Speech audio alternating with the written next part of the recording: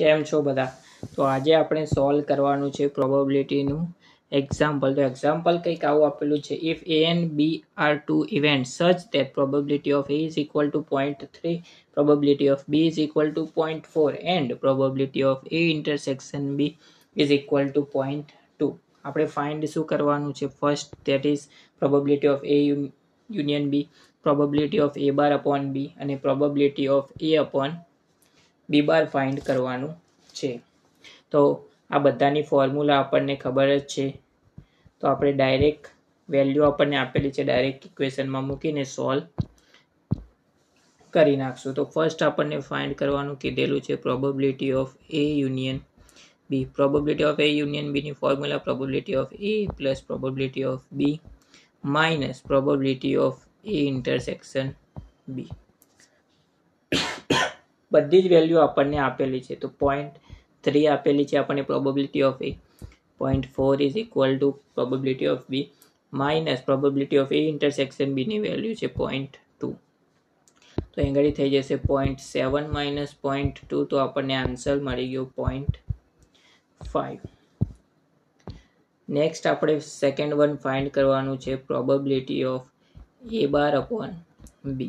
હવે આપણને probability of A upon B ની ફોર્મ્યુલા ખબર છે. શું ફોર્મ્યુલા હતી? Probability of A upon B ની ફોર્મ્યુલા હતી probability of A intersection B upon probability of B. અહીંયા આગળ ખાલી A બાર આપેલો છે, તો ફોર્મ્યુલા સેમ જ રહેશે, ખાલી A ની જગ્યાએ A બાર આવી જશે.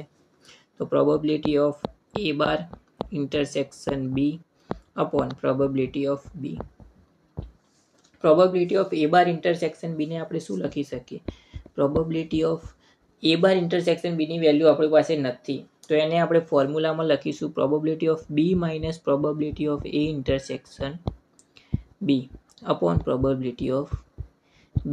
અહીંયા આગળ બધી જ વેલ્યુ આપણી પાસે છે, તો મૂકી દઈશું 0.4 માઇનસ 0.2 અપોન 0.4. તો થઈ ગયું 0.2 અપોન 0.4.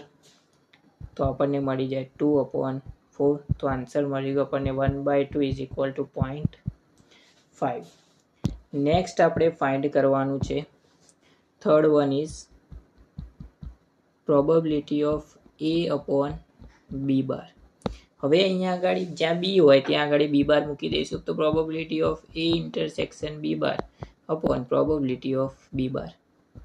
હવે આપણને ખબર છે ઉપરનાની formula probability of A intersection B બારની formula probability of A minus probability of A intersection B, અને પ્રોબેબિલિટી ઓફ B બારની પણ ફોર્મ્યુલા ખબર છે 1 માઇનસ પ્રોબેબિલિટી ઓફ B. બધી વેલ્યુ મૂકી દઈશું 0.3 minus 0.2 upon 1 minus 0.4 is equal to 0.1 upon 0.6. તો આપણને આન્સર મળી ગયો 1/6.